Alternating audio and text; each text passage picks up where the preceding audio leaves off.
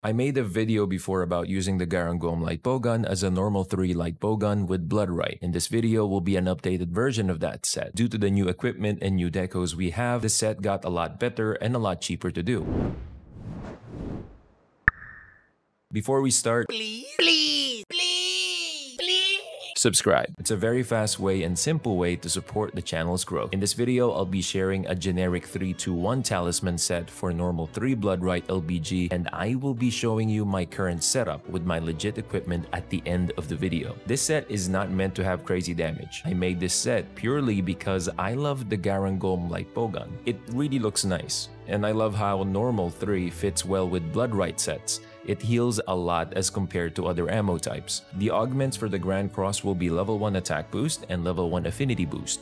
Then the Rampage decoration that we will use will be Kushala Deora. For this gun, we will be running no gun mods, no silencer, no long barrel. The primary reason for this is we need the reload speed bonus from level 1 tune-up to get normal 3 on the Garangom LBG to be at fastest reload. Fastest reload doesn't just mean more DPS. It technically makes you safer as well. Here are the core skills. You need Steadiness 3 for this. Without Steadiness 3, you won't be able to eat for Temper level 4 or Temper level 2. I mean, you can still eat for it, but you'll have deviation. I labeled Ballistics max at level 2 here because since you'll be having Steadiness 3 in the set, it means you have Ballistics 3 in total, since Steadiness 3 also gives you Ballistics level 1. If you don't want Bloodrite in the set, just remove it as a core skill. This would free up a lot of space in the set if you use the builder. Defiance and Spirit Bird's Calling are good if you have spare level 1 slots in the set. Yes, I am promoting Max Might to be used in this set, mainly because you can shoot while walking and reload while walking. Normal 3 has great range, so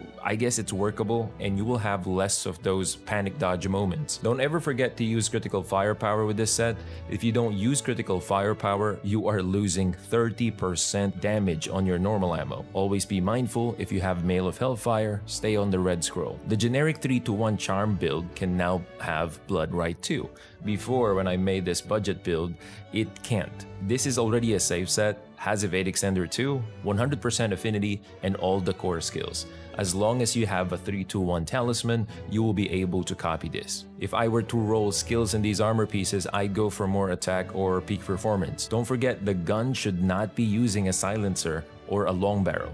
And like I said earlier, the damage is pretty okay. But what I love most about this is the consistency. If you are true with your aim, I recommend you guys to try it. The current set I'm using is with my Attack 3 Talisman with the level 4 slot. I was able to get Attack Boost 7 and also get Part Breaker 3 in this set. Since Bloodrite needs parts broken before it actually heals me, I'd say that's a handy skill. The skills all in the set are all possible because with my Shell-studded hat, I was able to roll Attack Boost 1 with the level 1 slot. With the Sinister Magdamalo piece, I got Crit Boost level 1. I rolled 1 Max Might on the Gold Raytheon gloves, Evade Extender on Malzeno Coil, and also the Silver Rathalos Greaves. I'm well aware Spread does a better job than normal ammo. Same goes to matchups that we do Pierce ammo on.